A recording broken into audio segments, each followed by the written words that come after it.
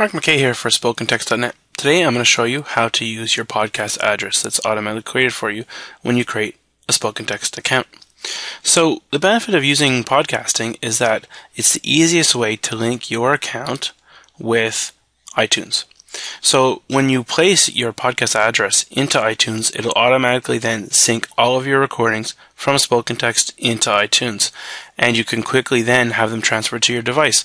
So once you can actually connect your iPod or your iPhone to your computer, it launches iTunes, and then it will sync those recordings that are currently in your iTunes onto your iPhone or your iPod. That way it saves you all the hassle of having to download the files and doing the transferring yourself. So first of all, let's actually get it going. The easiest way to get your podcast address into iTunes is just to click the link. Then you're going to see this window show up that says launch the application. I'm going to launch iTunes. So I'm going to hit OK. iTunes will launch, and you'll see down here that this Spokentext podcast has been added. Now, if on the right-hand side here, you see you're under podcasts, right? So it's been added. It's automatically downloaded the first file. If I want to download other ones, I'll just double-click them. This tells you they're downloading. And there you are. If at any time you don't see a recording in there, just right-click on the podcast address and scroll up to the top of the screen here, and you'll find Update Podcast. And that'll just pull down every single one. Occasionally, they may not show up, so that's the easiest way to do it. It's just a quirk inside of iTunes. Okay, if you want, you can play one just by clicking that. Just double click it, it'll show up. You can jump around it up here.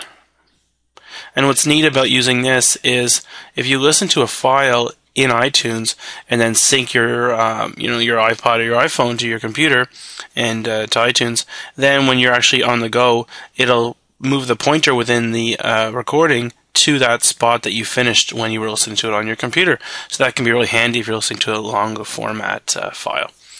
Well, we are here. I'm just going to quickly show you books. So this used to be called audiobooks in previous versions of iTunes. Now they're just calling it books. And this is where you can put the audiobooks that you create inside of Spokentext. That's how I did this one here. I bought this book and recorded it. And then I saved it to my computer, and I dragged and I dropped it into here on my computer. And in a future tutorial, I will show you how to do that. By using audiobook formats, it gives you a few more playback options inside of your iPod or your iPhone. For example, in an iPhone, you can actually get a little button that you can hit and just rewinds 30 seconds at a time, which is kind of handy. And you can also speed up or slow down the recording.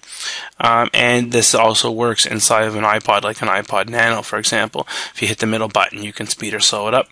So in a future tutorial, I'll actually get some of the devices, and I'll show you how that would work on your device, and show you how you can speed up and slow down your recording and navigate a recording just using the features built into your iPhone or your iPod.